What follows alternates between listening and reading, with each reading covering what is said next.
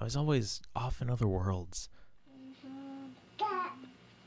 Okay. That one too? Life was good. I had great parents, plenty of books, a somewhat overactive imagination, and enough curiosity to cause a severe global cat shortage. Socializing was kind of difficult for me.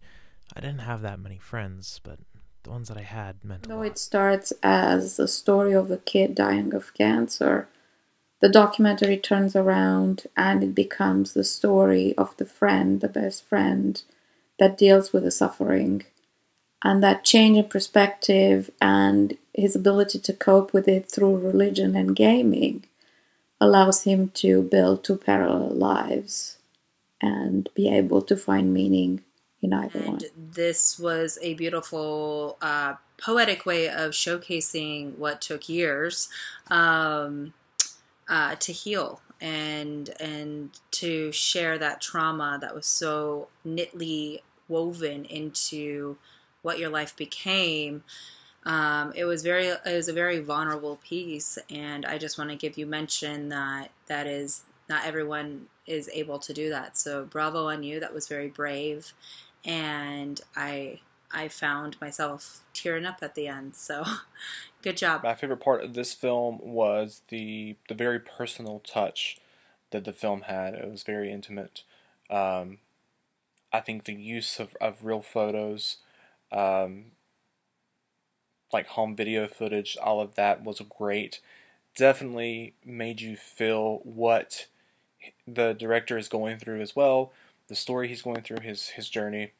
I thought that was great. I could also definitely see this journey as a narrative film as well. Sweet, bittersweet in a way. The filmmakers essentially created a tribute to a lost friend, as well as sort of on-screen therapy for themselves, which I'm normally not a fan of, but I thought this one did a good job at striking a balance between sort of, you know, objective things that we can all kind of relate to and personal touches, and just kept me interested. And, you know, anyone who's ever lost anyone and has had that feeling of the world isn't the same anymore, I think would really find relevance in this one. Tears brought to my eyes in so many different levels, goosebumps, and just amazing to see,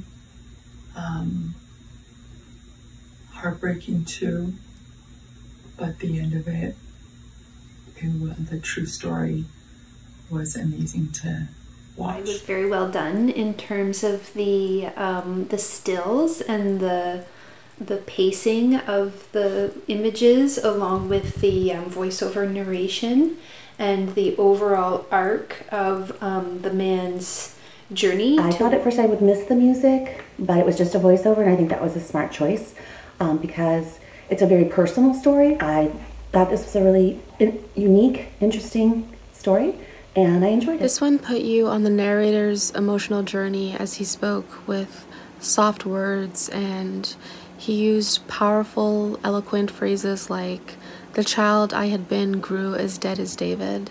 I like the balance of the older photos with the more modern shots as well. The sound was so soothing. Supposed to be right, the story was, there were so many ups and downs, there were so many emotions, but that singularity of the voice was very comforting.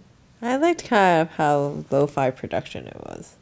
Kind of quirky, gave it this unique style. Probably one of my favorites of Act One. The technical aspects of the film I really loved was, you know, there was a few phrases where talks about how David he began to look weaker, more strained, and I liked how the color pixelated image of him faded, changed, morphed from color to black and white.